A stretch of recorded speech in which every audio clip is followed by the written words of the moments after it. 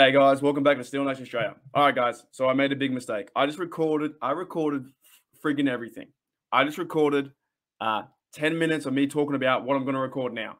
So here we go, Steelers. Here we go. Made a rookie error. I just recorded without recording. So yeah. Okay, guys.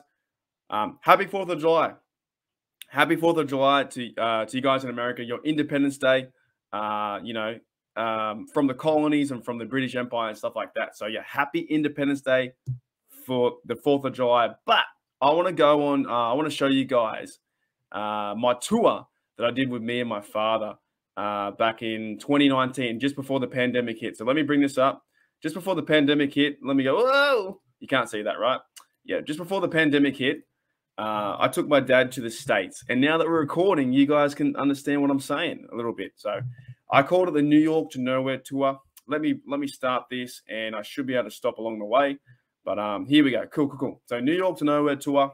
The idea was to, go from New York to Philadelphia, Washington, Gettysburg, Pittsburgh, and Buffalo. So let's go. Let's have a look. Hope you guys are doing well, by the way.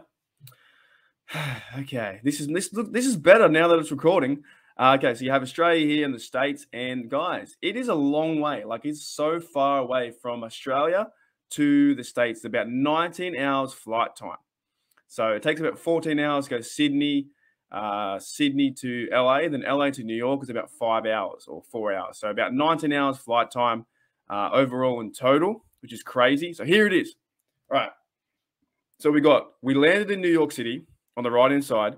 We then went on to Philadelphia, Washington. Gettysburg is somewhere around there. Like, the arrow is not right on it, but somewhere there.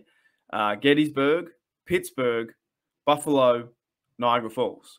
So New York, Philadelphia, Washington, Gettysburg, Pittsburgh, Buffalo, Niagara Falls. That's the trip. That's the big trip we did over about 3 weeks. Right? So I'll show you guys some photos. And this is why I love America. But this is one thing too, guys. I have a rule that I go by every time I go to New York City. I've been there twice, and I've made this rule up. So no matter what, when I land there, the first activity or first touristy thing I have to do is go and say my respects to the memorial that is of the 9/11. So respects to the people of 9/11 who passed away in a tragic, terrible, should never bloody happened ever, right? And the families of those people, and also the people who are still going through the long side effects of 9/11. There are still people out there that have lung issues from the falling debris, who are traumatized from the 9/11. There are so many people out there still affected by the act of 9/11. It just doesn't stop on that day.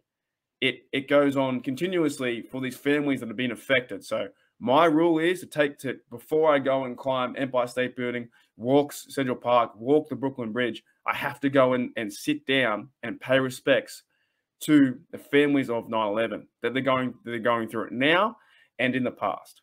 So that was one picture I took of the new building there, the new trade center.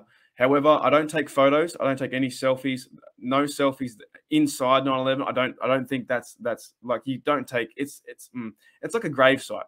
You don't take too many photos or selfies of where the act happened, if that makes sense, right? It just does it with disrespect. So that's my rule. Go there first and say my respects, and then continue on our journey. So myself and my father went there first. New York City, that was our first day. Went and paid our respects. And then along the way, we end up going to, I think it's coming up next. Here we go. So we have the Staten Island ferry on the left-hand side, that picture there, going to Staten Island. It was cool. There's so many people on that ferry. In the middle there, we have Central Park. It's one of my favorite photos ever. Central Park right there in the middle it looks like a puzzle piece. Does it not? It looks like something you get out of a box if you would create the puzzle. So all those people, it's one of my favorite photos I've ever taken. Now on the right-hand side, and I'm lucky I have it too, because I accidentally deleted about 250 photos of this trip by accident. I only have about 35 photos. On the right-hand side is a Brooklyn Bridge where myself and my dad, we walked along there too. So we had a good time on the Staten Island ferry, and we had the Central Park and Brooklyn Bridge. So let's move forward. And I'm glad I'm recording this time. I can see it's recording. Shit. Oh, man. Oh, mercy. Okay, so, guys, Empire State Building. This is my father at a hotel. So he was, I think, in 1969 or 1970, about 50 odd years ago, he went to America for a camping trip, right? And he went to New York for an overnight stay. My dad went for an overnight stay in this hotel. He arrived about like 12 or 1 a.m. or something like that, right? Or really late at night. And he only had one night in New York City. So he really wanted to go see the Empire State Building, right? And because I only have one night in New York City, I was like, well, I've only got one night. Once I'm settled down, chuck my gear away, I'm going to go walk to the Empire State Building. This hotel where he stayed was about 6 blocks or 8 blocks away or 9 blocks away from the Empire State Building, right? And his goal idea was to walk, at 1 a.m., 2 a.m., not in a foreign location to the Empire State Building and take a look. However, he didn't know that at the time, during the 1970s, things were quite hectic over there. There were some gang-related stuff. There were some really sketchy things going on. So he didn't feel too comfortable walking outside at 2 a.m. And I wouldn't feel too comfortable in any city walking outside at 2 a.m. You've got to put have your back on a swivel and make sure you're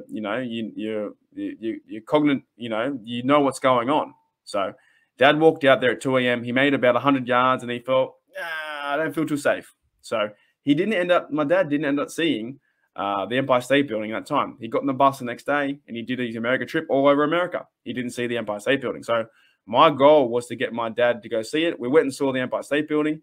And also on the right-hand side is the hotel that he stayed at. So I researched and found out the exact hotel that he stayed at because he knew the name. No idea what it's called now. No idea what it's called back then. But he knew the name. And we found the same hotel that he stayed in. And that was cool. So we found the hotel and then we walked from the hotel to go and find the Empire State Building. So that was really cool to see. I've never seen the Empire State Building. I have been to New York once before, but we didn't go and see it. Actually, no, I lied. I think I did see it. I didn't see the Rockefeller one. Anyways, onward to Philly. So Philadelphia was next. So New York to Philadelphia. So we have there the Rocky Steps. I went up and climbed them. It was kind of cool. Run up the steps.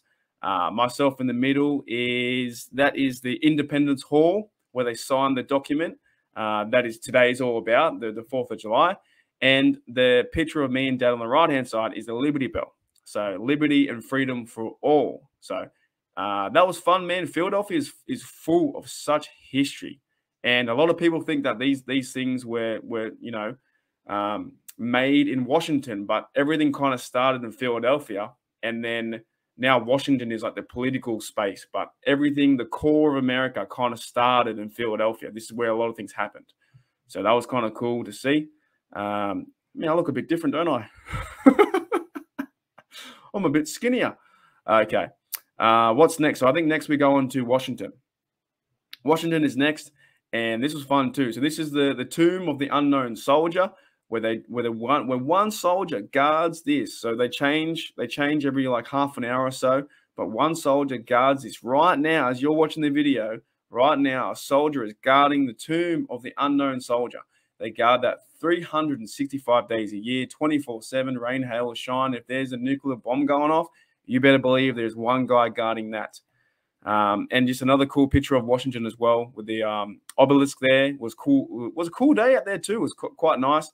But yeah, what's fascinating the most is the ritual that they do, or the ceremony where the guard walks up and down 22 steps, and it's fantastic. It's so much fun. All right, let's see what's next. I can't even remember what I did. Oh yeah, that's right. Okay, this guy I just wanted to bring up, man. I took a picture of this mummy dude, and he's like 2,000 years old, but he kind of looks like me after like 10 drinks. That's how I feel like when I've had 10, 12 beverages, and I am just done. But that was a cool photo. That was a mummy. Man, I don't know how it's not, man. Shoo, that's a real person. That's like 2,000 years old. So that's crazy. That was kind of cool to see, but the guy's in a bit of trouble. Next, we went from Washington to Gettysburg. So Washington to Gettysburg. Gettysburg for me and my father. It's always been a time that we wanted to, go there and learn more about Gettysburg too. So with such rich history as well. This was a view too from Little Round Top, one of the battles over, I think, 3 days, 90-odd thousand people died. 90-odd thousand people were injured or died. I think about 30,000 people died in Gettysburg. So I want to share a quick story with you guys. I went and talked to a bloke in the middle of the street, just some random guy, some guy, selling something, like selling, mugs or T-shirts. And I said to him, mate, is there any ghosts here? Is there any ghosts in, Gettysburg? And he said to me, and it still sticks to me this day, there's no ghosts in Gettysburg, but where you're standing, right? Where you're standing right now at this shop, there could have been 2 or 3 people buried underneath you. So the war was that crazy, the Civil War and the 3-day Battle of Gettysburg was that crazy, with 90-odd thousand people injured, 30-odd thousand died. They couldn't bury everyone in graveyards. So what they did was, wherever they fall, that's where they buried them. Wherever they were shot and fell and whatever happened, they would leave them there and bury them. There's over, I think, 1,100 to 1,200 monuments for all kinds of military ranks surrounding the city. It's a natural, I think it's a heritage site. You can't even go in there, and you can't dig anything up. You can't do anything. So it's such a crazy place and such a special place. And if you are American, I would suggest to, at some stage during your life, get down there and have a look around at Gettysburg, because it's insane. Right, so from Gettysburg, I think we then go on to Pittsburgh. So here we go, Steelers. So I've been to Pittsburgh now 3 times in total. On the left-hand side is me. My dad took that photo, good photo of me and my towel and Pittsburgh and Heinz Field. And we have one of the bridges there. So I've been there 3 times. I've been there twice by myself, and once with my dad. So we took a photo here of Mount Washington holding the Terrible Tower. Fantastic. So much fun out there. And I can't wait. If you haven't been to Pittsburgh yet, you will get there. You will get there. Trust me. I've been there 3 times. I consider it my home. And hopefully I can go back there in the future in the next few years. So that was an awesome day out there. Another photo of Heinz Field, where I went on a tour. The Pittsburgh tour was great too. What's next? I think I have a picture of Pittsburgh, and then we go on to, I think it's Buffalo. Yeah, Buffalo there. Picture of a buffalo or a bison. We went on to Buffalo after Pittsburgh, and then we went up to here as well. So in Buffalo, this is like one of their, this was the highest tower, I think, before the Empire State Building was built. The highest point in maybe North America, but at least like east of America, the highest point. So that was fun to climb up. Nothing much going on there. It was pretty quiet. Then we went on from Buffalo to Niagara Falls too. So it was my dad's dream to go to Niagara Falls for his bucket list. I have not seen Niagara Falls either. So you can see the pictures there. Just fantastic. The right-hand side there is a picture from the Canadian side, which is kind of cool. You go over the border to Canada, and you go up a lift or whatever, a big tower, and you check out the whole falls. That's probably the best views from the Canadian side, but the American side's fun. We stayed on the American side. I had a good time. And I think my last picture of Niagara Falls here is my dad riding his bike, because his goal was to, in this whole tour from New York to Niagara Falls, or New York to nowhere, his whole idea was to get back and go see Niagara Falls. So it was fantastic that he'd never seen Niagara Falls, and we got there, stayed there 7 days. Such a great place, such a good time. But guys, that ends my presentation. Overall, that ends my presentation. So happy 4th of July. And this photo was taken from Pittsburgh, the American flag and the state flag of Pittsburgh. But yeah, guys, happy 4th of July. I just want to give you guys a big shout out. So happy 4th of July. It's your Independence Day. Now, I love the American culture. I love how you guys have barbecues. I love how you guys have Thanksgiving and Christmas, and you guys are so patriotic, right? So I love all that kind of stuff. I do respect that you have the Bill of Rights and all those kind of things, and the independence. You fought off the British Empire coming in, and you've made America, land of the free. So I do respect all those elements. And obviously, Australia is pretty different.